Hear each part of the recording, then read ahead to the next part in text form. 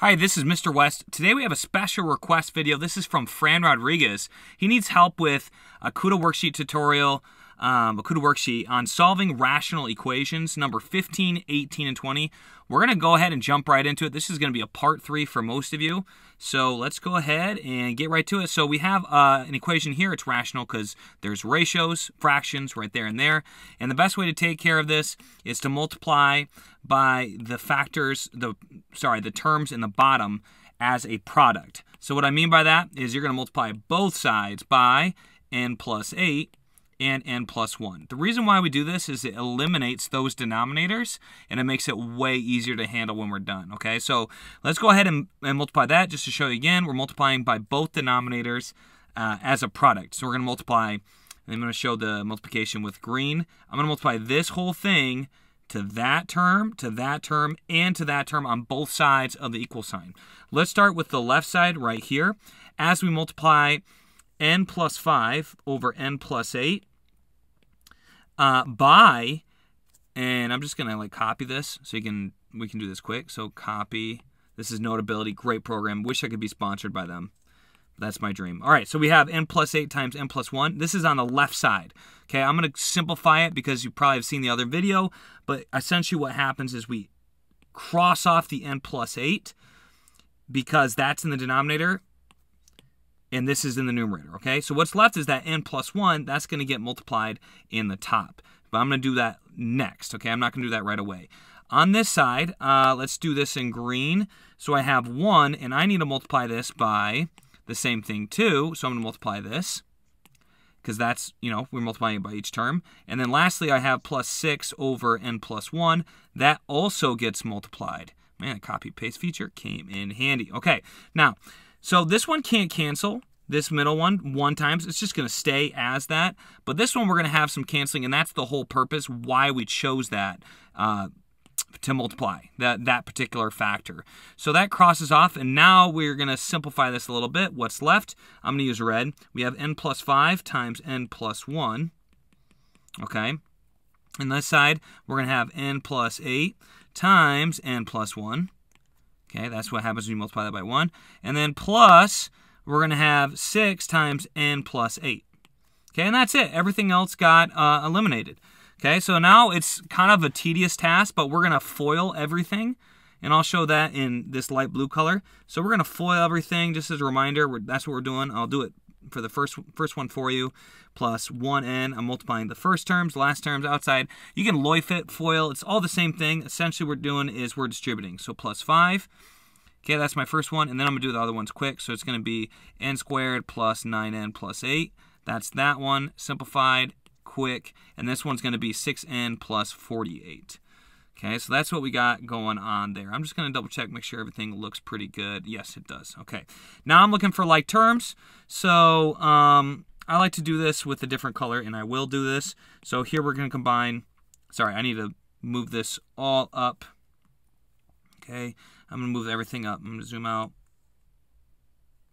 And I would try to use as much paper as possible with this because it can take up a lot of space. And the more space you take up, the more organized you're going to be, okay? Less chance for mistakes. I used to cram when I was in school everything into a small space, and I made a lot of mistakes that way. Don't do that. So we have n squared.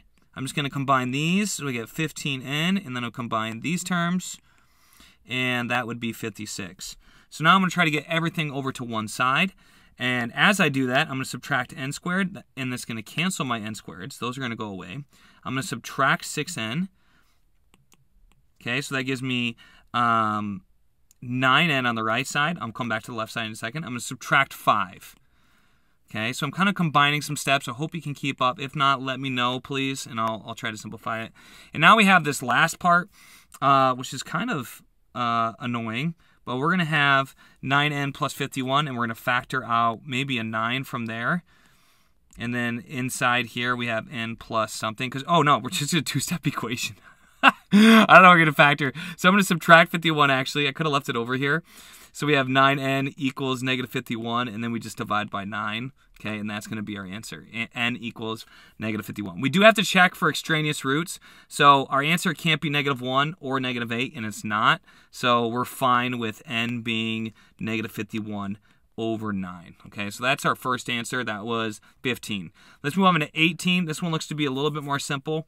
So what we're going to do here is we are going to multiply everything by the 2 terms in the bottom. That's a plus 3. I need to put that in parentheses and then a plus 2. What happens when we do that? We're going to have some canceling. So in the top, we're going to have a minus 2 and then a plus 2. It canceled. The a plus 3 canceled there. Okay, then we have minus the whole thing, because nothing cancels here, and it's just multiplied by 1, which stays the same. And then in this one, we just have 3, and then it's going to be a plus 3, because it canceled with the a plus 2 here. Okay, so I just wanted to show that that's why that one's there. Now we got to do some distribution, etc. So we're going to have a squared minus 4. That's difference of squares there. Yep, so then we have minus, and this is going to be... Okay, I'm going to put this in parentheses because there's that minus out in front. Be careful with that. So that's plus 5a plus 6, and that's equal to 3a plus 9. Okay? Final step, let me move this up, is we're going to combine like terms and try to solve. So I need to distribute this negative sign first, actually, x squared. I'll do that right here just so I can save myself some space. So that's minus, minus, minus. All 3 of those are going to be minuses because that minus was out in front. Okay, so now, let's see here. I'm going to have this a squared is going to cancel with that one. And then we're going to have negative 5a minus 10 on the left side, 3a plus 9 on the right side. I'm going to add the 5a to both sides. So we get 8a, and then I'm going to subtract 9 from both sides. Equals negative 19. Okay, I divide by 8, divided by 8. Negative 19 over 8 is going to be equal to a, and I need to check for extraneous roots. A can't equal negative 3. A can't equal negative 2 because those answers would make it undefined. We're good there. That's not the answer, so we're set. Check, check. We're good. Okay, last one, 20. Let's do this fast. There's a trick here. It looks like there's 3 things we need to multiply. We need to multiply by n plus 5, n squared, and n cubed plus 5n squared. That's a trick. That's a trap, I should say, because technically we can factor this into these 2 terms. These 2 terms are kind of a giveaway of what it wants you to do. We can factor out an n squared here, and what does it become? It becomes n plus 5. Okay, so then you can see, okay, really it's just 2 factors we need to multiply. Just this guy and just this guy multiplied together. Okay, so essentially this. We are going to multiply both sides by n squared times n plus 5. So let me show that here. Let's do it in pink. So I'm going to multiply both sides by, move him out in front, okay? And then I'm going to distribute again to all 3 terms.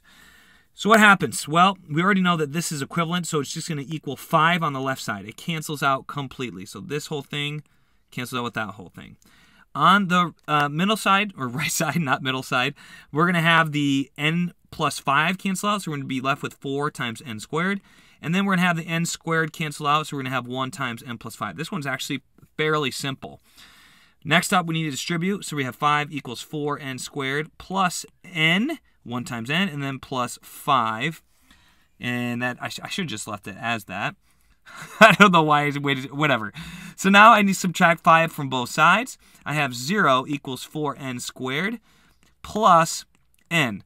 So now I need to do some factoring here actually to solve. So I'm going to factor out in n, and I get 4n plus 1. So now I need to set both of these equal to 0. This is kind of probably the hardest step. The kind of eliminating the denominators was the easy part, but this might be a little tougher. So what 2 numbers will make this parenthesis go to 0 and also this go to 0? Well, n would have to be equal to 0, and then this would also need to be equal to 0, so 4n plus 1 needs to equal to 0. We would get 4n equals negative 1, divided by 4. That's a 4, trust me. And we have n equals negative 1/4. So these are our 2 answers, 0 and negative 1/4. Check that it's not, doesn't make the denominator go to 0, and it does. Okay, so 0 will make this go to undefined, so we can't include the 0. So our only answer here is, in fact, negative 1/4. So this is a good one because it makes you check. So yeah, that's all there is. That was 15, 18, and 20 as requested by Fran Rodriguez. Thank you so much for watching and commenting. And if you want your own video, make sure to leave a comment on any topic that you need. And I look forward to seeing you next time right here on Wes Explains Best.